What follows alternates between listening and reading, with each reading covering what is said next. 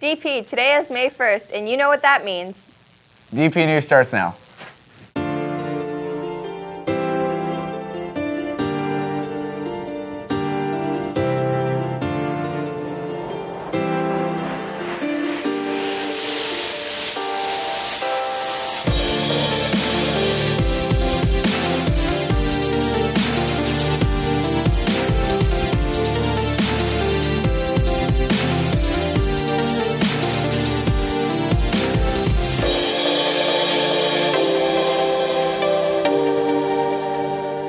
International Day is tomorrow. Tons of food booths are going to be set up all around the Greek representing different cultures across the world.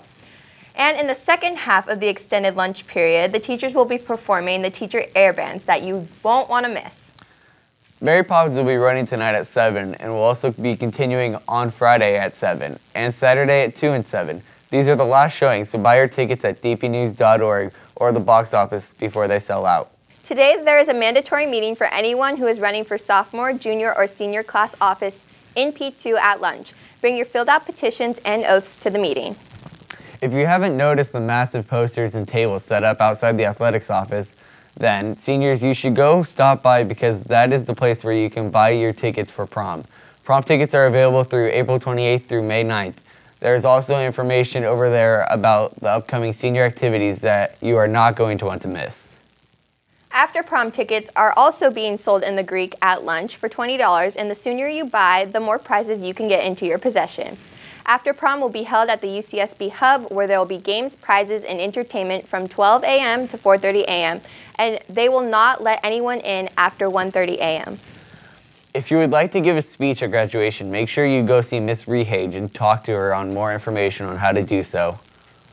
Tomorrow is the SBCC math assessment for the stats or calculus test for the upcoming school year.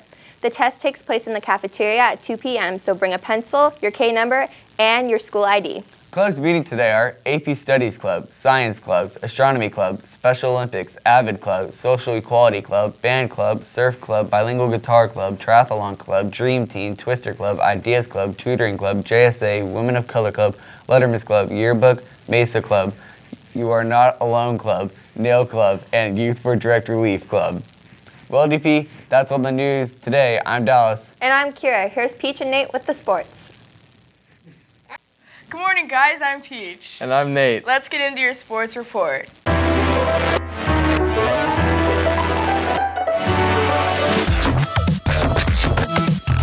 Today, track and field goes against San Marcos here at home. The meet starts at 2:45, so be out there to support. I know I will. Oh, hey, Addie. What you doing? I'm stretching my arms to throw against DP's great stomach to you Scarbells today. That's funny because I think I'm running the 32 and I'm gonna beat the amazing Addie's runner. Oh, that is funny. Hey, Chargers. Charge up to the track at 3 p.m. today to watch us take on San Marcos Royals. Last home meet, last meet for the seniors. Be there.